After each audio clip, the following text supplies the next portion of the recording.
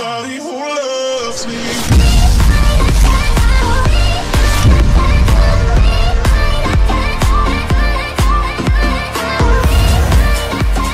So hey, how's Mr. Feedz here, and today we are back on the Abstract Pubstomping channel once again, and today we have an amazing Black Ops 2 gameplay for you. It is a 91 Gunstreak by my man Sxcro on the map Standoff, but I just want to get straight into the rumours of Modern Warfare 2 Remastered, my favourite game of all time, and my most played game of all time. Before I continue, please do go down and like the video, it really helps us out, and if you haven't already, please press the subscribe button and press the notifications so you don't miss an upload. So Modern Warfare 2 just got leaked on Amazon, and as said before, this is my favourite game of all time, and my first COD.